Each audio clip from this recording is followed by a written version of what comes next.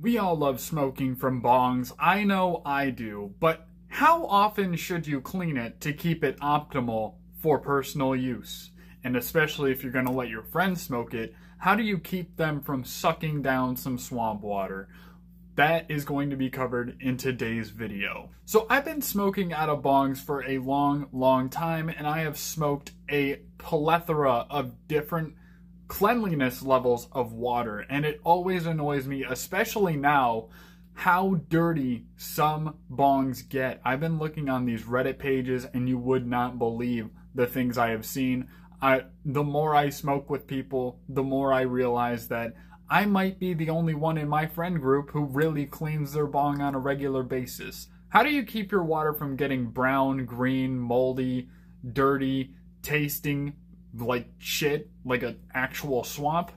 We're gonna go over that right now. So if a dirty bong is something you want to avoid, first thing I recommend is, instead of waiting to change your water every other time, every 5 times, like once a week, change your water every time you have a smoke session with your bong. This is not only going to keep your bong cleaner for longer, it is also going to stop buildup from happening, like the bacteria in the water you already have. Especially if you're getting your water from a kitchen sink and it's got some hard stuff in there, or it has some living microorganisms, whatever's in your water.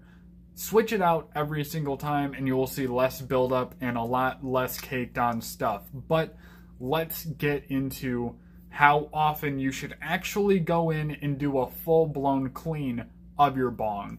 The best answer I could give you is, once you start seeing things build up on an irregular basis, one thing you're going to notice is that your nectar collector is going to collect nectar. Collecting nectar is not the worst thing. Collecting resin, getting a little bit caked up in resin isn't necessarily the worst thing for your bong. But what you do need to look out for is paying attention to seeing if mold is there, if it smells like it's not reclaim and it's something even dirtier than reclaim. You'll definitely want to wash your bong out, and you're going to want to get rid of the buildup.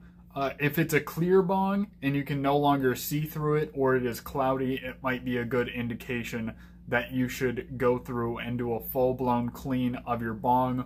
Or when your weeds start tasting off, if the taste is unfamiliar or something dirty, tasting bad, or just off, I would go ahead and do a clean of that bong just to make sure there's no extra contaminants, nothing getting into your lungs that you don't want in your lungs, nothing damaging you or your product or your actual piece, because that could be detrimental to not only this session but future sessions.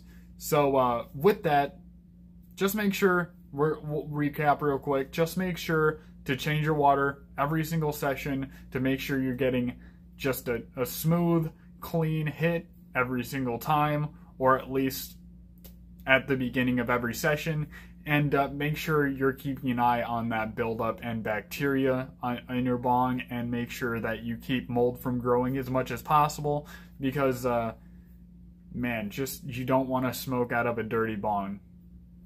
Personally, I used to let my bong get quite a bit dirty before changing the water. Even I'd let it go 3 or 4 days, and that was a huge problem.